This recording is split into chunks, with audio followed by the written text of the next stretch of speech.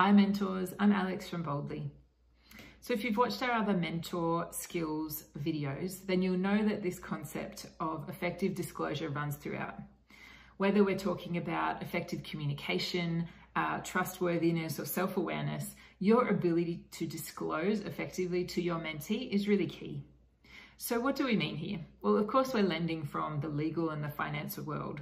We're not talking about full disclosure, but we're talking about selectively and honestly sharing information with your mentee so that they can make decisions and grow.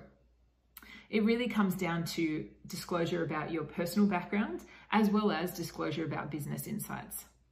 So when we look at your personal disclosure, this might start with things like you sharing your family makeup or where you've been on holiday. Sharing innocuous information like this just helps to build rapport, it lays the foundation for the relationship, and it means that you're role modeling how to share information and get to know another human.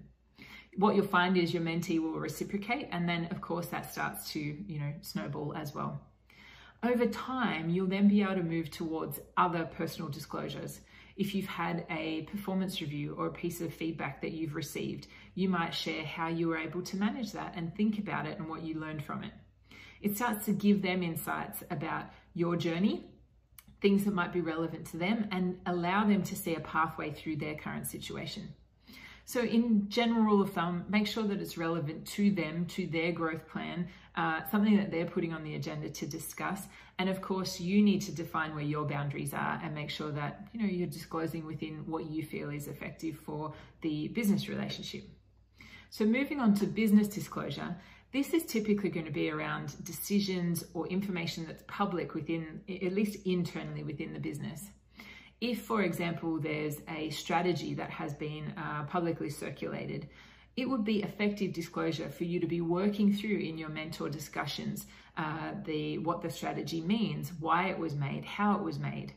What we would say is that it becomes ineffective disclosure once you start talking about your opinion, your judgment, or perhaps talking about the people who've made that decision. Ineffective disclosure can really quickly sound like gossip, and it can be really confounding and very confusing for an early stage professional.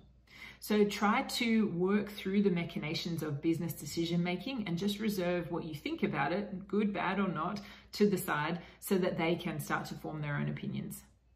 So effective disclosure is going to be one of those really key things that you have to do on the fly. And that's why we encourage you to have a framework, know where your boundaries are, know what is important, relevant to the growth of that person in advance.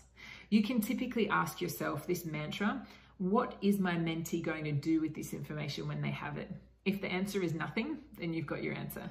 So make sure that it's relevant to how they make decisions, how they grow, and how they operate. Otherwise, keep it to yourself.